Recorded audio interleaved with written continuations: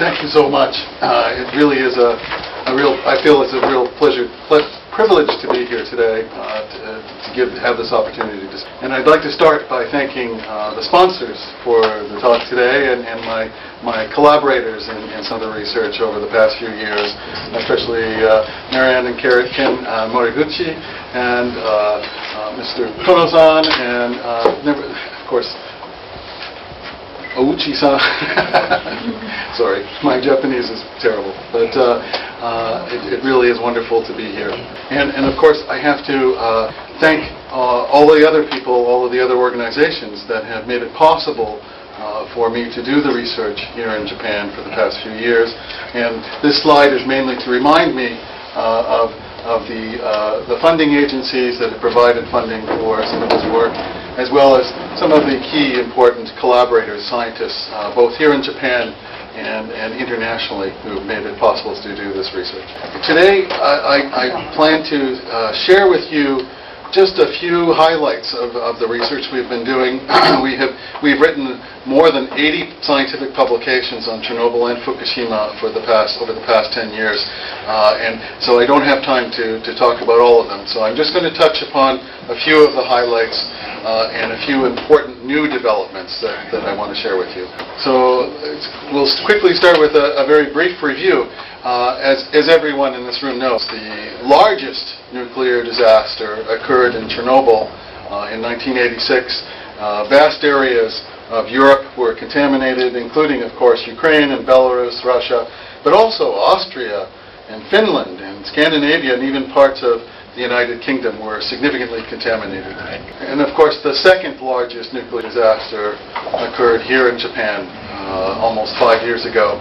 And everyone in this room is very familiar with most of the details of what happened. And as bad as the accident was, we are lucky that it could have been much worse. For instance, last year we did an analysis of the weather patterns that occurred in 2011. And if the accident had happened at any other time of the year, the accident would have been much worse for Japan. So for this we can be somewhat grateful. But it was still, of course, a very terrible and large nuclear accident. And we need to understand the consequences for both the environment and for the people. One problem we face is that some governmental officials believe that there are no significant consequences or no large consequences, as was stated, for instance, in the Chernobyl Forum report in 2006. And more recently, following the Fukushima disaster, the United Nations Committee for Radiation Safety, UNSCAR, suggested that, for me as a biologist, that the animals and the plants were unlikely to be affected by the radiation in Fukushima. This is the UN Committee for Research on Radiation Effects. And more recently, the report to the Director General of the United Nations, from the Director General of the International Atomic Energy Agency, again repeating UNSCAR's suggestion that there would be no consequences of significance. But the truth is, at the time of these reports, we didn't know whether there were consequences. And so my research and the research of my collaborators is aimed at answering these questions of whether or not there are consequences for the plants and animals living in both Chernobyl and Fukushima. And so my research team, we have been working in Chernobyl since 2000, and Fukushima since 2011. We've written lots of publications. So as scientists, we follow a very simple, logical approach to answering these questions using the scientific method. We don't have to go through this. I've done it many times, but we basically follow this very simple method to get at the answers. If there's no genetic damage, then we can stop there. We don't have to be worried. So we've been looking at many plants and animals to determine whether or not the radiation is causing genetic damage. And this is an example. Oh, sorry. This is an example of genetic damage due to radiation to a grasshopper.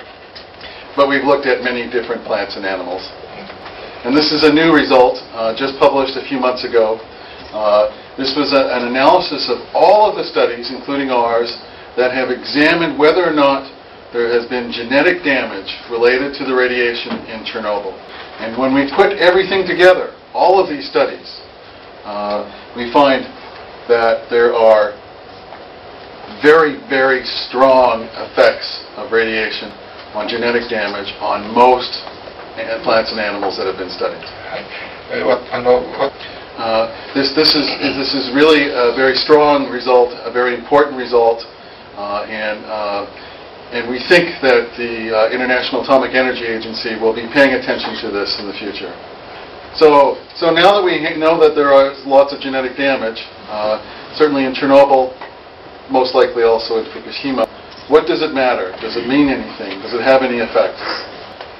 So again, we've looked at many different animals in many different ways, and this is just one example, a recent paper from 2 years ago, documenting high frequency of tumors, cancers, and other abnormalities in birds in Chernobyl. And some of you may have seen this picture before. This is a barn swallow and tsubami, and it's a very unusual color. And of course, many of the other birds also show strange white feathers in strange places. And 3 years ago, we started to see white feathers on birds in Fukushima as well. We think it is also related to the radiation. And of course, you've all heard about the cows. I don't know if the cows are the same. That's unknown. But also many tumors and cancers. And so many negative consequences of the mutations. In high radiation, the effects are large. In low radiation, the effects are very small. Another kind of effect that we've seen a lot is on male fertility. And unfortunately, the video is not working, but we developed a technique to get sperm from male birds without hurting them. So in Chernobyl, almost 40% of the males in high radiation areas, they were sterile, no sperm. When we look at the morphology of the sperm, the shape and size of the sperm in the males, we find that the males from Chernobyl had a much higher frequency of abnormal sperm, and abnormal sperm are not very good for anything. It's not just the birds, but the insects as well, and maybe some of you have seen these photos before. This is a firebug. It's a common insect in many parts of the world. And it has this kind of face mask looking shape to it, so it's very easy to see. The eyes and the nose and the mouth. In Chernobyl, in the high radiation areas, this is what we see. So again, very clear signal of the effects of radiation and mutations. Here in Japan, of course, there have been studies of the butterflies in particular, showing very similar sorts of consequences. And I don't know what you've heard, but these studies by this Japanese group in Okinawa are excellent studies, very good studies. The trees, the plants also show effects. A couple of years ago, we published a paper looking at the growth of the trees in Chernobyl in response to the Chernobyl disaster. The tree growth has been dramatically affected, both the shape and the amount of growth. These pine trees are supposed to be tall and straight, of course, but they're not. Some of you may have seen this photo before. Again, it's a picture of the Chernobyl pine trees where they show the mark of Chernobyl and where the growth rate was dramatically reduced. And perhaps some of you have seen this recent publication from Japan, from some Japanese workers, showing similar kinds of effects on the trees here in the Fukushima region. So there's many similarities between Chernobyl and Fukushima in terms of these kinds of consequences for plants and animals. For me, as an ecologist, as a conservation biologist, the most important question for me, though, is how are the abundances and biodiversity of animals and plants affected by the radiation? And to answer this question, we have invested a lot of time in studying mostly the birds, but also the insects and the small mammals as well. In Chernobyl and Fukushima. In Chernobyl here in Ukraine and Belarus in particular. Again, looking at the numbers of birds and insects at about 300 different locations. Here in Japan, we have focused mainly in the area of highest contamination in Namiya, Hitate, around Kalamata, Minanisoma, but also down in Futaba, and looking again at the numbers of different species of animals. So we've looked at numbers of animals at 400 different places. So 400 points for 4 years. The first year we only did 300 points. And then the next 3 years we did 400 points each year. So first year 300 points, and then, so 2011, 300 locations, and then 2012, 2013, 2014, 400 points. All right. He didn't seem to understand the inventory, the meaning of inventory, 1,500. Okay, inventory. So that's we go to a point, maybe here, and at that point, we count all the birds, all the species, some of the insects at that point. That's the inventory for that point. Biotic. Inventory to you. So this is a very important point because no one has done this. The importance of doing this is that it allows us, using statistical modeling and measurements of other factors in the environment, along with radiation and GIS, and statistics, it allows us to predict what should have been in a given place, what would have been there if there had been no radiation. This is a very critical part of the analysis because it's the only way to look at effects, to predict what the effects of the radiation have been before and after the disaster. There's no other way to know. And we've written many papers for Chernobyl on this, the results of this approach. Just this last year, yes, it's January, isn't it? Just last year, in the last year, we've written many papers for Fukushima animals as well, including these 3 papers. For Chernobyl, again, the basic result is that the numbers of birds drops off by almost 66% in the more radioactive areas. And the numbers of species, the numbers of types of birds, drops off by about half in the most radioactive areas. For here in Japan and Fukushima, again, this result is new of the last 8-9 months. Again, the numbers of birds drops off dramatically in the more radioactive areas. But of course the effect is most obvious, most clear in areas of quite high radioactivity, which is only in parts of Namiya and Hitate and Futaba. And when we look at numbers of birds, the diversity of birds, we see the same pattern with a decrease at a given point, radiation. Again, it's most clear when you look here above 10 microsieverts per hour, which luckily is a relatively small area. But this is the new result from just last month, just published 1 month ago, where we collaborated with a group in France that specializes in radiation ecology. And what we did was that we constructed a dose to each bird in our study. Each individual bird, we reconstructed the dose. There were almost 7,000 birds in this study. And this is the first time this has been done. And what we find in Fukushima, based on conventional radiation biology, the same information that UNSCAR uses and the International Atomic Energy Agency uses, we find that most of the birds are getting doses that would depress reproduction, that would affect negatively reproduction. And this is probably why the birds are going down in the areas of high radiation. I apologize for the graph, but it's a very important graph. What this graph shows in language that is statistical language that governments understand, that the regulatory bodies understand. On this axis is total dose. 全体のドースですね、下が。And total numbers of birds here. はい。で、縦軸が。And as dose goes up, numbers of birds goes down. はい。And notice that this is a straight line with not very much error.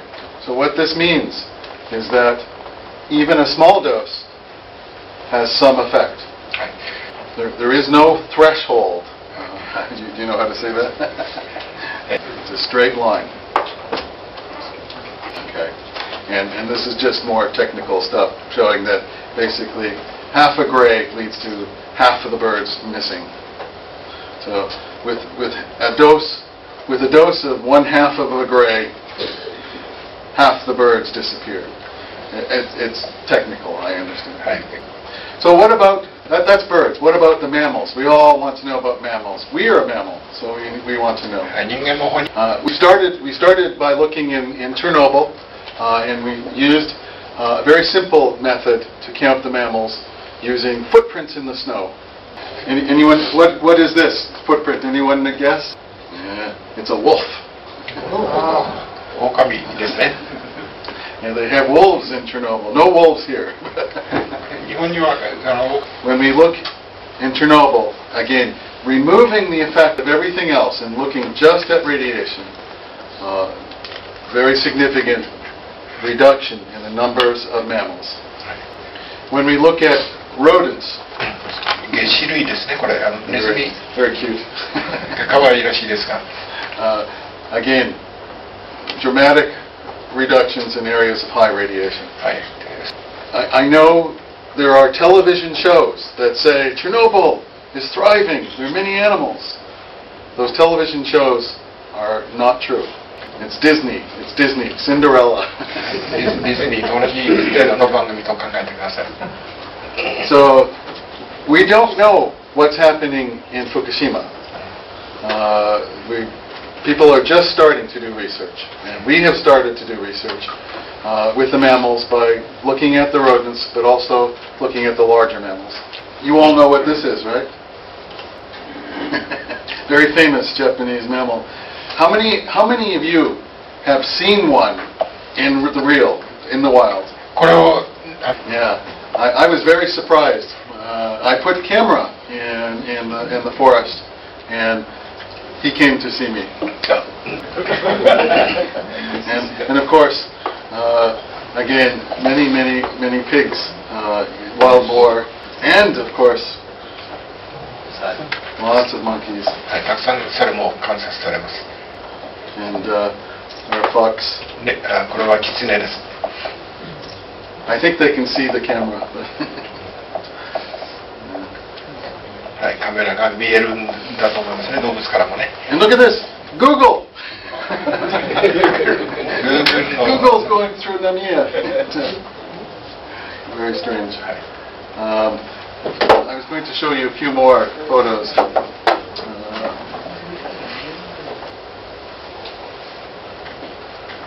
This is a kogi. A kogi. Again, monkeys. 猿が。 So it looks like in many places there are many animals. It looks like the animals are doing very well.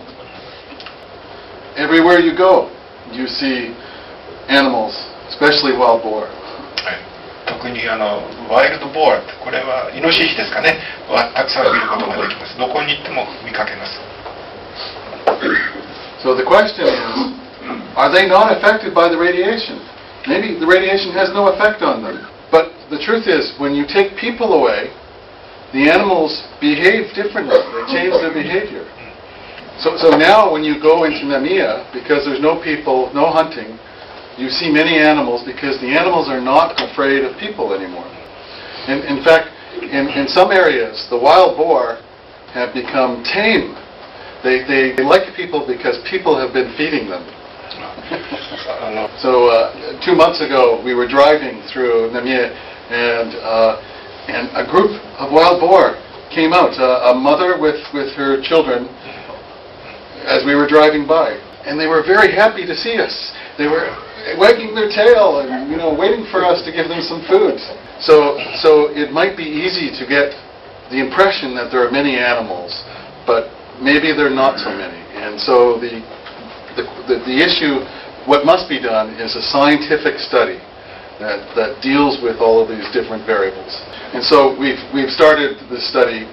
We started 1 year ago with 40 cameras in different areas, and we're moving the cameras, and we're collecting all of the data from these cameras.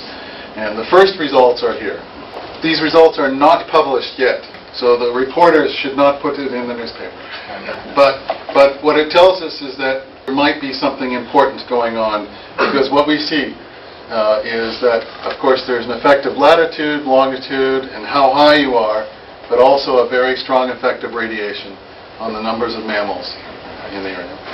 And the biggest effect on the mammals is the effect of cleanup of the area.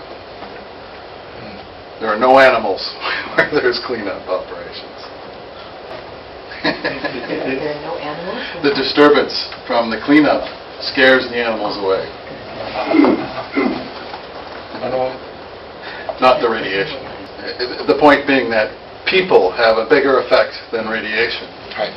So just to finish up, so we can go to questions. What does this all mean? What do our results mean? Basically, what it means to me is that there are many consequences of the radioactive contamination that are not being properly studied. I'm not going to go through this list. You can find it on my website. But basically, this is a summary of the findings that are published in our papers. Basically, there are many examples of injuries to animals and plants at all different levels. The effects are large in high radiation and small in low radiation. So what's next? What should we be doing next? Well, of course, I am biased. I'm a scientist. So I think there should be much more research. My question, why is there not more research being done? Opportunities for independent scientists, university scientists, academic scientists to engage in unbiased, objective study of these areas. We need to move forward, and we need to be able to answer the questions everyone, all of you have. Is it safe? Is it safe for your children? Is it safe to eat the food? We still don't really know the answer to many of these questions. And I don't think the solution is making big piles of dirt. And with that, I would just like to, again, thank you very much for all your help in translating today and with the research. And thank you again for coming today. It's been really my honor and privilege to be here. And I'd be delighted to answer any questions you may have. Thank you very much. Thank you very much. I was so impressed with this report. Thank you. So one of the reasons we do so much research with swallows is exactly for this reason. Swallows, as long as they are alive, they will come back to the same place to breed. What we found in Chernobyl was swallows were very sensitive to radiation. And our results from Fukushima support this. We find the same basic result. They seem to be very sensitive to the radiation. But the question was, do you release the swallows after? Oh yeah. For the bird work, we catch them. Sometimes we take one drop of blood to do genetic analysis. Sometimes we take one feather for analysis, and then we let them go. Yes. It's easy to catch the bird.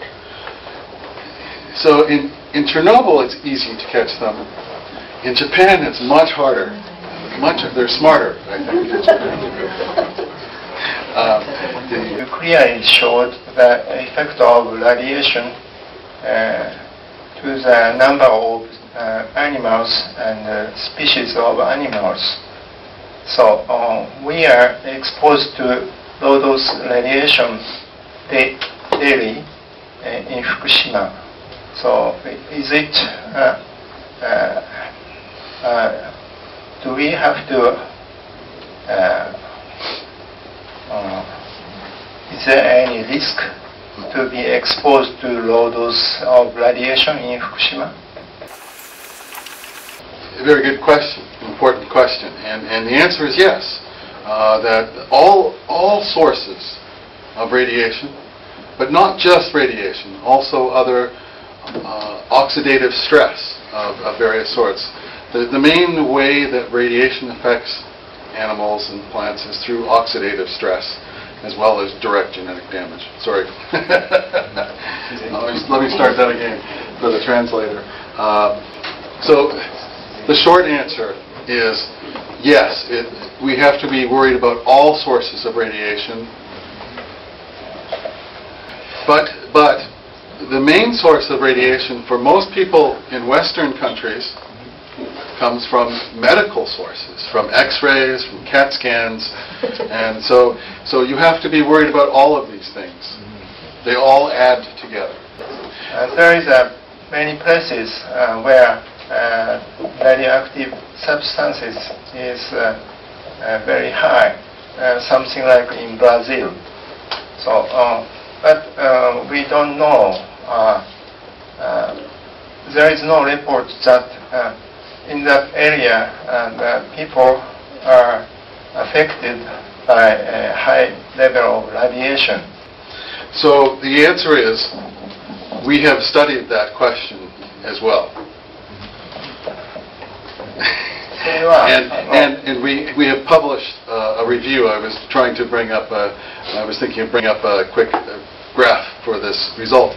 We looked at more than 5,000 studies related to natural radiation, and we put them together into a statistical analysis where we could look at whether radiation from these natural sources was having an effect. And the result was very convincing. Yes, natural radiation adds to the genetic damage, causes disease. And of course, many people, certainly in the United States and in China, they have done studies to show that radon gas from the ground, natural radon, is the second most important cause of lung cancer. So there's no doubt that natural radiation also causes disease.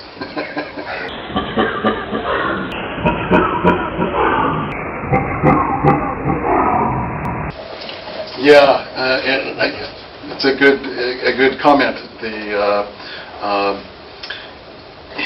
As I showed, small dose, small effect. Big dose, big effect. I think when you go to onsen, very small dose. and maybe small dose, not so important compared to positive effects of hot bath. Right. So I think you should go to onsen. 最後に Yeah, I think very good points. I think here in Japan, the control of food contamination has been very good.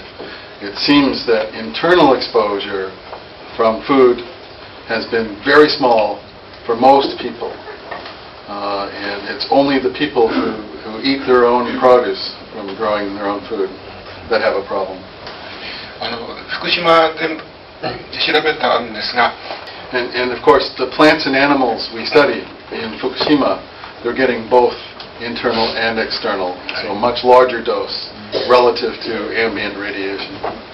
で私たちが調べた動植物はインターナル、内部被曝とそれから、外部被曝両方から放射線を受けてますので、私たち人間と比べるとより大きな影響を受けているということがわかると思います。 Right, I think that's important. Thank you very much for your excellent presentation. Thank you.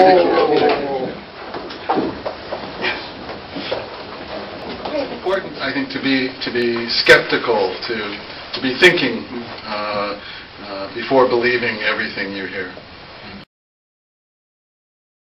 It's just Japan. It's not simple. Nothing is simple. The economic aspects, the world trade aspects. Olympics are coming in a few years. So it's not so simple. I think we see the same things everywhere in the United States, also in Ukraine. And I think it's a form of censorship, because most scientists, they only work if they get paid. So if no money is provided to scientists to do research, then the research is not done.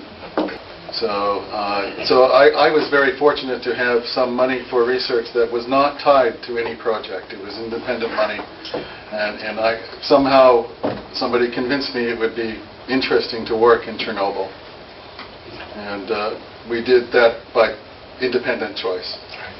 And the reasons were not related to radiation effects for me. It was not related. I was interested in evolutionary biology, not radiation.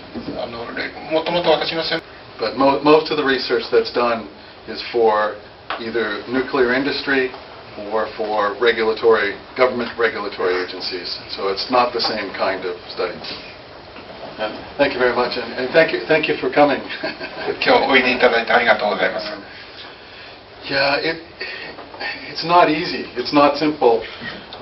You can't look at just one place at one time and get answers. So the best approach, the only approach, is to look many places, many species, many individuals for a long time, to use the scientific method rigorously. We have noticed in Chernobyl and Fukushima, some birds, no effect. Some birds go up, but most go down. For some of the birds that go up, we know it's because they have adapted. They've changed. In Chernobyl, it's been 30 years, so enough time for adaptation. And we think we know why, how they have adapted. We think it's because they have changed the way they use antioxidants in their bodies. Sorry.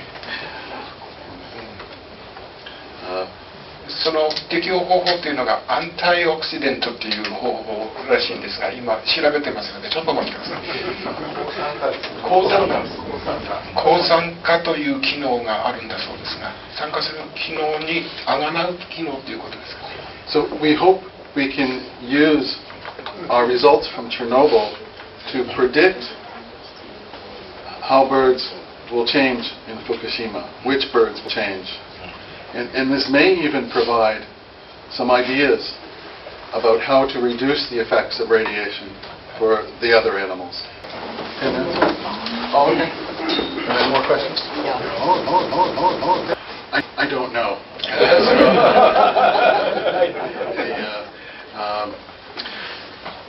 My guess is probably not, because I've not heard this from anywhere else. 他では同じような話は聞いたことがありませんので、これは放射線とは関係がないんじゃないかなと思いますが。I get many calls from journalists. They say, this fisherman, he caught this giant fish. It must be Fukushima. And the answer is it's just one fish and probably not related to Fukushima. ジャーナリズム関係の方からも電話をいただくことがあります。私は大きな魚を捕まえたんだけど、これは福島からじゃないかというふうに聞かれますが、単なる一匹だけで福島と結びつけるのは難しいことだと思います。I think it's like the animals in Fukushima, where there's no hunting, where the animals go up. I think where there's no fishing, fish get bigger. So it's important, I think, to be skeptical, to be thinking before believing everything you hear. Do you know hematopoietic cell? Right. Is there any findings in animals in terms of hematopoietic cells? Yeah, there was one study done here in Fukushima on the monkeys. Unfortunately, very limited study. The monkeys were only from Fukushima City, not from Namiya, not from Itate. So the results were not strong enough to be completely convincing. But they did suggest that there was an effect on various aspects of red and white blood cell counts in the monkeys. And the strongest part of the evidence was that it was the same finding that was seen for children living in Chernobyl. But this brings up a point, I think, that there's much information that could be learned of very high value for humans by studying the monkeys in greater detail. But also the wild boar, too. And I think Fukushima Medical University is doing some research with wild boar. Excuse me, it's not Fukushima Medical University or the Fukushima University? Fukushima Medical University. Oh, medical. Fukushima. That radiation makes a mutation of chromosome, right? So is there any trend of chromosome mutation in radiation? Related to radiation. Yeah, so the question, maybe you want to say the question in Japanese? No. No. He did say it. You did already, okay. Yeah. So the first paper I showed was mostly genetic damage related to Chernobyl radiation. Very, very strong effects. It's overwhelming. So yes,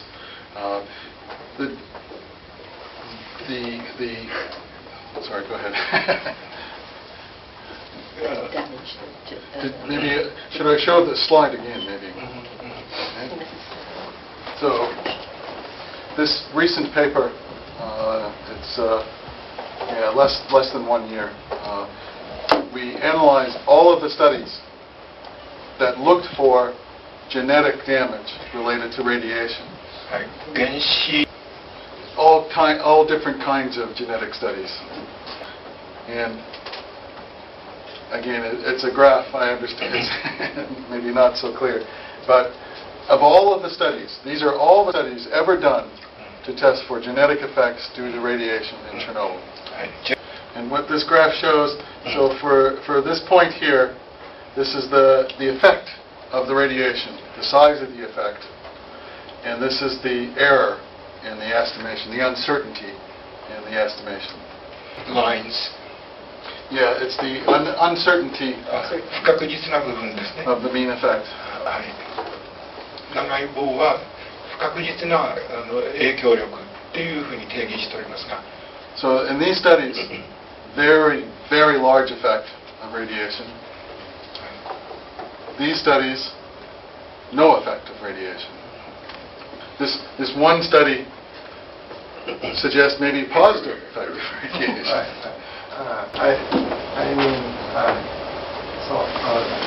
This slide shows that radiation affects the mutation of DNA. That's right? Yeah. And is there any trend of mutation, or does it happen randomly? Oh, good. Okay. No, it's a very important question, and there's much research being done on that question because it relates to medical issues like cancer and other diseases. And so I think it's related to the ability to repair the DNA. Some parts of the DNA are much harder to repair than others. And so mutations are much more likely to be seen in parts of the genome where repair is not so good. I didn't catch that. So mutations are more likely to be seen in parts of the genome, parts of the DNA, where repair is not so good. Yeah, very important point. And 重要なことかと思います。はい。And so I think that's true. I think it's true. And one reason I think it's true is because of observations we have made in Chernobyl. チェルノビールでの観察結果ですが、So we've discovered, not just us, a group of scientists have discovered that animals living in the wild of Chernobyl, are 10 times more sensitive to radiation than the same animals living in the laboratory. So we've discovered, not just us, a group of scientists have discovered that animals living in the wild of Chernobyl, are 10 times more sensitive to radiation than the same animals living in the laboratory. What's 10 times more? 10 times more sensitive. 放射線に対する、We think it's because in nature, in the wild, they're very stressed. They have to find food. They have to avoid being eaten by something. They have diseases. They have 野生の動物は病気。 And this finding, relatively recently, it was 3 years ago, 3年ぐらい前 this に was discovered. はい、そのことが分かりました。 And so it will change the way we regulate radiation exposure. So the short answer is yes, I think that's important. Would you say that last sentence again? What did I say? I can't remember. About regulate. So we think this finding will change the way that laws and rules are made regulating radiation exposure. Yeah. So again, it's never simple. So the short answer is each CT is on average 6.5 millisieverts exposure. A recent study from Australia looked at that all of the CTs done in Australia over many years and found that there was a small but significant risk even from one CT. However, the benefits of having a CT probably, in most cases, are more important than the extra risk from the radiation. So it depends on how sick you are. But what's important is that we know what the risks are. Have you seen the Australian study? You should read the study from Australia. Yeah, we don't have enough information to answer that. We think we know from all of the research that's been done on radiation effects that it seems very likely that the youngest are the most sensitive. But from our data alone, we don't have enough information. I understand the little ones are better to eat as well. 小さい方が食べても美味しいかと思いますね。 But seriously, wild boar pigs, because they like to eat mushrooms, and 彼らはキノコを食べるのが好きなんですね。 because mushrooms accumulate cesium, wild boar often have very high levels of contamination. So even in Germany, right now, today, the hunters can't eat 1 in 3 wild boar. They cannot eat because the cesium from Chernobyl is still too high. You know, nothing is simple. Nothing is simple. I think you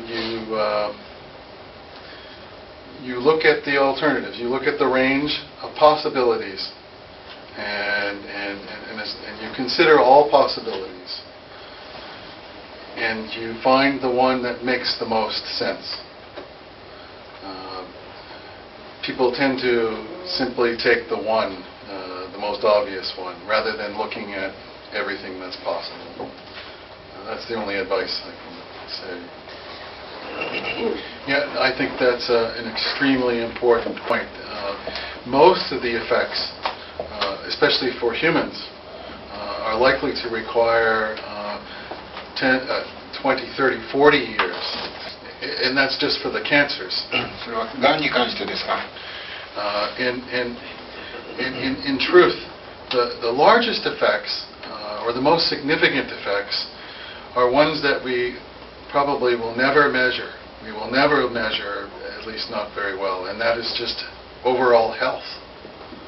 And so, yeah, it's a very difficult, it's a very challenging problem to assess the overall effects. We focus on cancer because we can diagnose it easily. We know what it is, and it kills people. But there are many other health consequences that are much harder to measure and quantify. So in the animals we study, we find that the lifetime is shorter. They're a little more asymmetrical. They're not as capable. They don't perform quite as well. But it doesn't kill them. And so how do you say that? It's not. I guess it's the effects of mutations and genetic damage and other effects of radiation often don't lead to cancer. They simply reduce performance. Yeah, so they can't run as fast, or they can't fly as well, or they're not as attractive to a mate because they're a little asymmetrical. So many hard to translate, but we don't want to get caught up in details. I guess it's just the effects are general. Does that make sense? But the other part of the question is we need to do the studies over many years, for many years to come, to continue the work. From where you are right now, what kind of studies would you like to see performed? Also? What kind of resources would you need? Oh, that's a good question. Yeah. So your imagination is the only limit. There's so many aspects of the environment, biological environment, that have not been touched, or if touched, it's been very superficial. There's so much more that we need to know. But my personal interest is the genetic consequences. In terms of resources, because I enjoy coming to Japan and I enjoy the question, for a little resource I will do a little research, and for a lot of resource I'll do much more. The more serious question, though, is how much should be invested in this area, and that's a very important question, and I think it's important to reflect on how much is being spent on moving dirt, how much is being spent on other aspects of the disaster, and how much is being spent on environmental studies. So this is why I think of this lack of resources, the fact that there are no resources. I consider this modern censorship. Do you think that citizen science, like volunteer forces, would be a very significant help? What did again? Volunteer forces. Volunteer? To have like volunteer helpers. Citizen science. Could it be of help? It's absolutely critical, and certainly I could not be doing the work that I'm doing without the help of many citizens, both small and large. Without the help of my host with a place to live and my interpreters and other facilitators, none of this research would have been done. So at that level, it's very important. In the more formal sense, there are ways to involve citizens to help collect data over large areas. And there's been some of this in Japan related to radiation measurements. So the SafeCast group. Have all of you heard of SafeCast? But there are many other kinds of information that can be gathered with the help of citizens. So for instance, Mr. Kono, who has a house in Namie, has helped for conducting research inside the zone that would not have been possible. And I found Mr. Kono because of connections through Imanaka-san, through so both formal and informal citizen science interactions are important. But hard science is very expensive. It's much more than individual citizens can pay for. What kind of science? So hard science, Hard science. genetics and biology. 生物学とか Very, で very 一人の市民が So only governments can pay for it. So another way that citizens can help is by telling their elected representatives that this science is important and it must be done. で Very difficult, though. I think. It's difficult.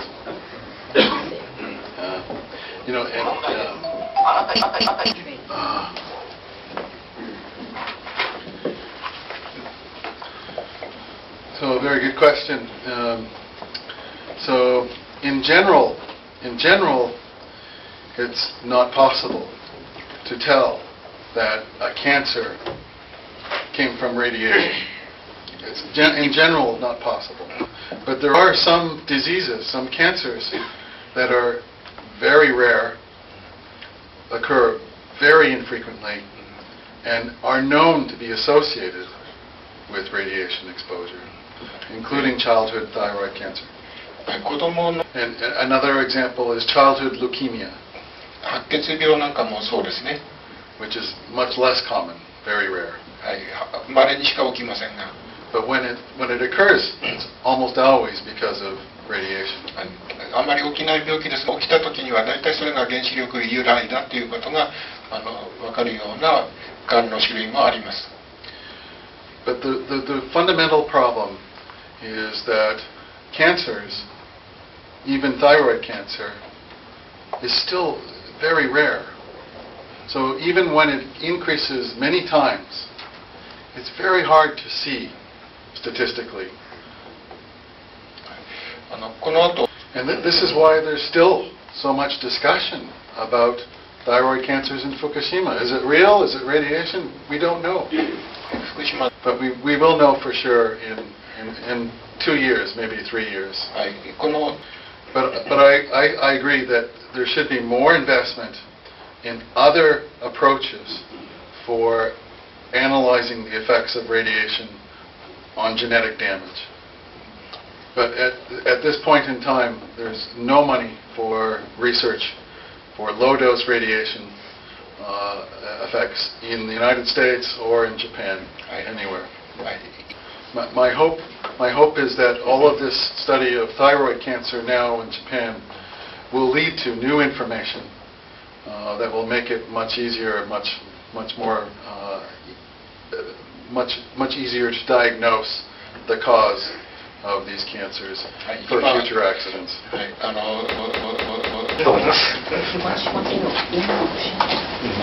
In Fukushima, in Chernobyl, you've seen now. So if you can make a speculation of what you think it would be in Fukushima.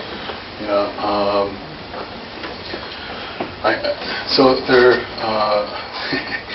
are many similar animals in Chernobyl and Fukushima, and so I think we can make predictions for the ones that are the similar types.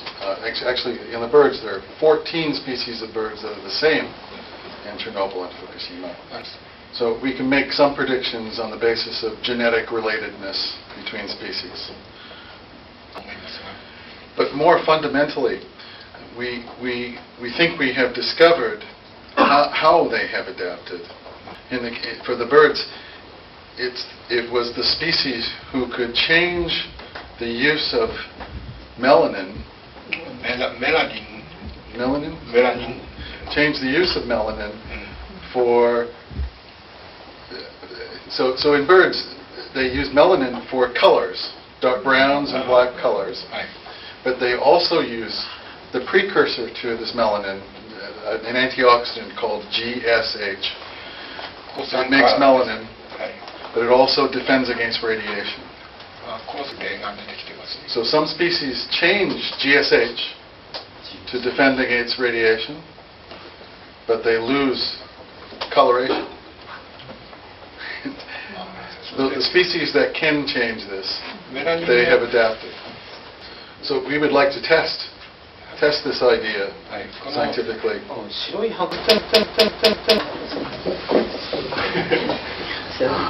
the radiation effect doesn't know which, I guess there's something that's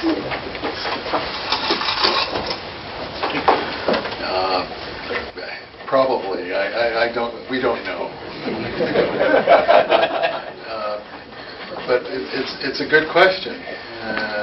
It seems likely.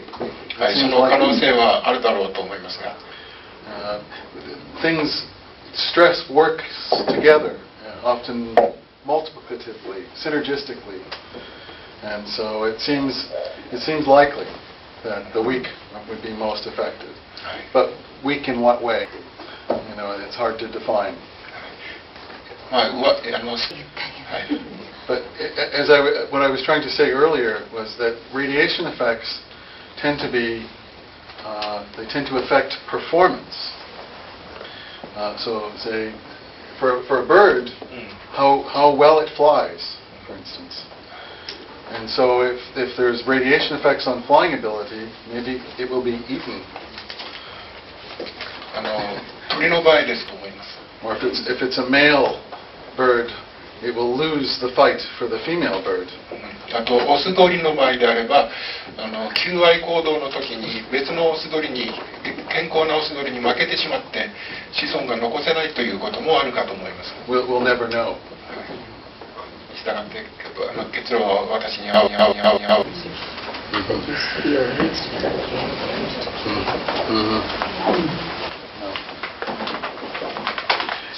Well, so for instance, just to start,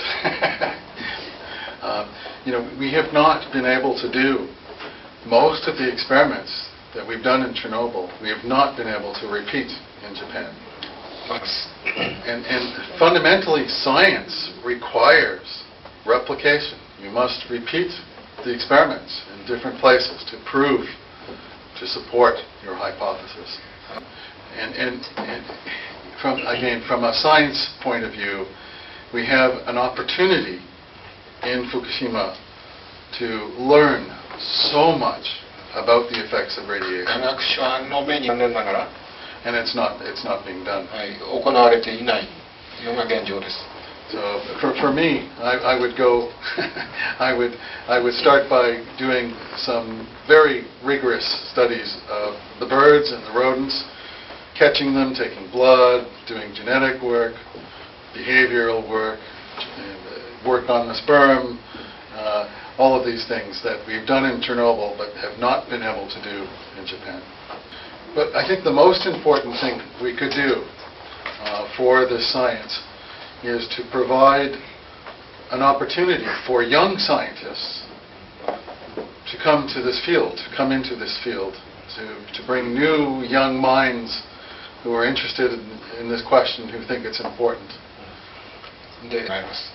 Not just old men, but it's very expensive, again, to bring PhD students and postdoctoral students, young people, to get them involved. It costs a lot of money. But that's where most of the answers are likely to come. Yeah, I think part of the answer is that I'm getting old and slow. I started in Chernobyl 15 years ago. And to be honest, for the first 5 years in Chernobyl, it was impossible. We had to break all the rules. But I only went to jail once for that. で一度それで Russian jails are not very nice, which is one reason we started working in Belarus and Ukraine and not Russia. But the more important answer is that in Ukraine and Belarus, they were very interested in these questions. They wanted answers, and we were willing to come and try to do the research, and so they helped us. I'm not a medical doctor. So probably best to talk to a medical doctor about those specific kinds of questions. Now, are you asking how to check for radioactivity in the body or the effects of radioactivity? So I think if there's a risk of exposure, continuing exposure, if the children are living in a contaminated area, then certainly there are ways to check whether they're getting a dose by wearing a dosimeter and by getting whole body burden counts. And urine tests too, of course. I'm not a medical doctor, so it's much better that I don't answer. I go back to the one of my first slides, which I think we were very lucky here in Fukushima. I think we were very lucky because the disaster could have been so much worse. The main source of contamination, we're lucky because the main source of contamination here is cesium. In Chernobyl, it's cesium, strontium, plutonium, neptunium, americium. So many parts of Chernobyl, there's no chance that it will recover anytime soon. In Fukushima, the areas of high contamination are relatively small, and they will get smaller and smaller each year. Warning, warning, bullshit alert! And they will get smaller and smaller each year. It's important, I think, to be skeptical, to be thinking before believing everything you hear. That's the best I can say. So this is again a very, very difficult question. It is the most important question related to nuclear energy. In one way or another, the spent fuel, either from a disaster or from every nuclear power plant, is a problem that has not been solved anywhere in the world. But again, I'm not an engineer or a physicist, so it's probably best that I don't give my opinion. It's not well educated, but it's an insoluble problem. There's no solution to this problem. Thank you for the question. I was going to mention this in my talk, but time was short, so I can talk for hours, but sometimes I have to stop. But the short story is that we first discovered in Chernobyl that many of the birds in high radiation areas had cataracts in their eyes. We were inspired to look for the cataracts after reading the literature on atomic bomb survivors who also had cataracts. We have a new paper to be published 1 or 2 weeks from now that will show cataracts in the mice, the rodents in Chernobyl. We have started to look for cataracts in the mice from Fukushima as well, but we have no data yet.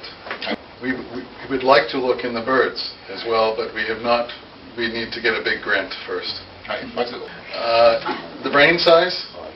ブレインの大きさですね。脳のサイズに関するご質問もあったと思いますが。So once again, we were inspired by results of atomic bomb survivor studies that showed that Children who were exposed to the radiation while inside their mothers often had smaller brains and cognitive problems. And we looked for this in the birds of Chernobyl, and we found that Chernobyl birds had smaller brains. It's known that nerve tissue is more sensitive to radiation than other tissue.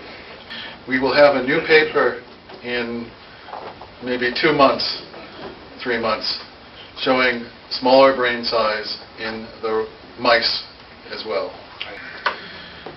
Also in Fukushima. But we need a grant to look at the birds in Fukushima. But I hope that's not too depressing. So. But I think my brain might be a little smaller now too. I should speak to you in English, I'm sorry. You know that I'm from Hawaii. And so I really feel bad about all this radiation that's going to the ocean. And because, we live in an islands, and although we are kind of far away, I wonder what kind of effects we have. やっぱりハワイ is going to go to Hawaii. ハワイの方にもやっぱり放射線も回っていくんですか? Do you know anything about that?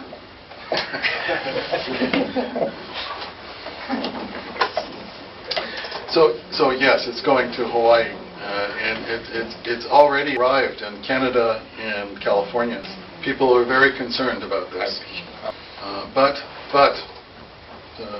they're very lucky.